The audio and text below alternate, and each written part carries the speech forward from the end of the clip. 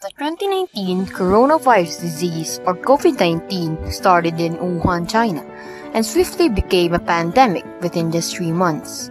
According to a Nature article, the virus most likely originated in bats and has since mutated many years ago. After genetic analysis, the virus came to be known as SARS-CoV-2. But why is there a 2?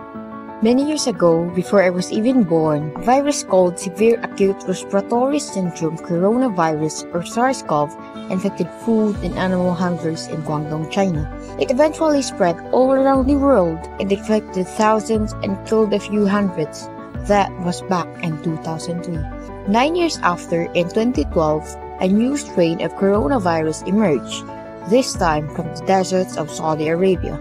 It was named the Middle East Respiratory Syndrome, or MERS. It is believed that dromedary camels carrying MERS directly infected humans prior to the human-to-human transmission of the virus. So how does SARS-CoV-2 compare with the older coronaviruses? Well, SARS-CoV-2 cannot be transmitted from animals to humans, unlike MERS. It is significantly less deadly, with a mortality rate of 4%. SARS and MERS were really scary, with rates of up to 15 and 35% respectively. But also, it is so much more easily transmissible. SARS had around 8,000 confirmed cases, all of which were officially contained in 8 months.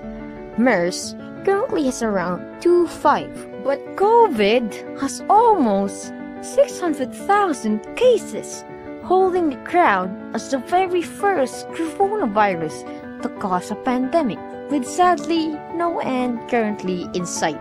So there, SARS-CoV, MERS-CoV, and SARS-CoV-2 make up the 3 deadliest human coronaviruses known today. But wait, so there's still some more? The answer is yes. There are 4 more strains of coronaviruses, namely 229E, NL63, OC43, and HKU1. Sounds unfamiliar?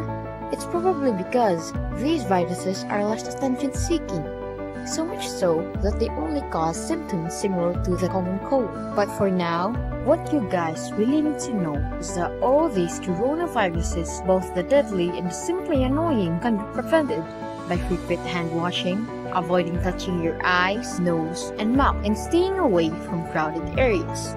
This may be the first coronavirus outbreak that will be stored in our core memories. Let us remember with gratitude the healthcare workers, the janitors, the food delivery guy, the bank clerks, and the cashiers, everyone who, in these trying times, chose to stand in the line of fire.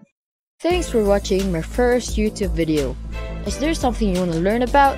Comment down below, click the subscribe button, and hit the notification bell for more Studio Squirrel videos.